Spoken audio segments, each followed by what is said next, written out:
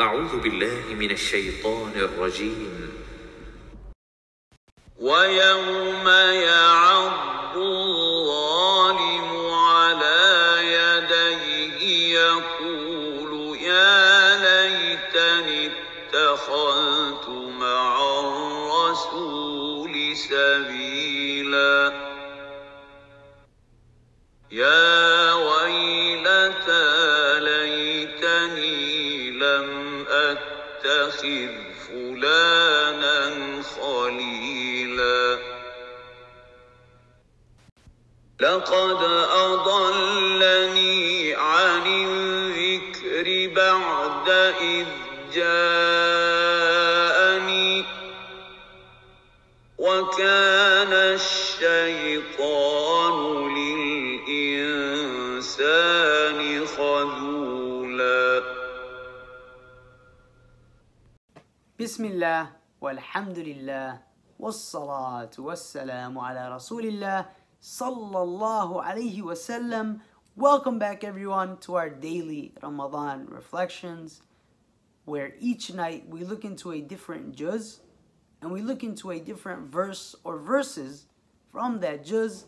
And alhamdulillah, tonight we are in the 18th night of Ramadan, and we just finished listening to a few beautiful verses out of Surah Al-Furqan, and they were verses 27 through 29. And in these verses, Allah Azza wa Jal tells us, "And the day the wrongdoer will bite on his hand in regret, he will say, 'Oh, I wish I had taken with the messenger away.'" Again, here Allah Azza wa Jal is describing to us an individual that on the day of judgment will be in such a state of regret that they will be biting on their hand. They will be biting on their hand from regret. And they will say, "Oh, I wish I had taken with the messenger away." Or in other words, I wish I would have followed the path of our beloved Prophet Muhammad sallallahu alaihi wasallam. But why? Why, we wonder, is this person in such a state of regret? So much so that they are biting on their hand. Well, Allah Azza wa Jal tells us in the following verse that they will say, "Oh, woe to me! I wish I wouldn't have taken that one as a friend. I wish I wouldn't have befriended that individual." SubhanAllah, again, the picture is becoming a bit clearer now. But why? Why is it that they regret befriending this person? What did this individual do? Allah Azza wa Jal tells us in the following verse. The verse tells us, "He led me away from the remembrance after it had come to me, and ever is Satan to man a deserter." SubhanAllah. Now it has become clear. Now we understand and we see the full picture here.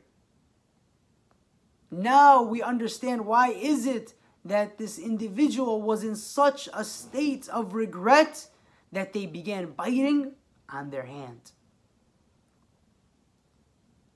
SubhanAllah, this individual that they had befriended in this world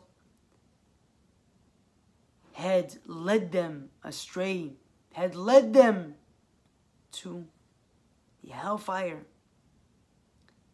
Brothers and sisters, growing up, I heard this phrase, or this advice really, over and over and over again. I know it's common in Yemeni culture, I don't know if it is elsewhere, and that is as-sahib sahib, that your friend is the one who pulls or drags you Again, I heard this constantly. As-sahib sahib, as-sahib sahib, as-sahib sahib. Again, your friend is the one that pulls or drags you. However, what is it or where is it that this individual is pulling or dragging you to? Well, brothers and sisters, this friend of yours is either pulling you in either two directions, either towards good or towards evil, towards Jannah or towards Jahannam, towards paradise or towards the hellfire. And this is why, of course, it is in our best interest to evaluate those around us, to evaluate those that we call our friends, to make sure and to ask ourselves, is this individual, is he or she pulling me towards Jannah or towards the hellfire? And alhamdulillah, of course, we still have the time to do so right now. We still have the opportunity to do this so that we aren't like this individual, so that we don't end up on the Day of Judgment regretting befriending that person, and we don't end up in such a state of regret that we are biting on our hands, wishing that we hadn't done so. I ask Allah Azza wa Jal to surround us and our children with good and pious friends. Ameen, Allahumma ameen.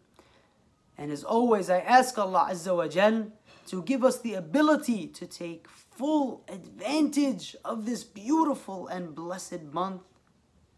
Subhanak Allahumma wa bihamdik. Ashhadu an la ilaha illa ant. Astaghfiruka wa atubu ilayk. وجزاكم الله خيرا والسلام عليكم ورحمة الله وبركاته.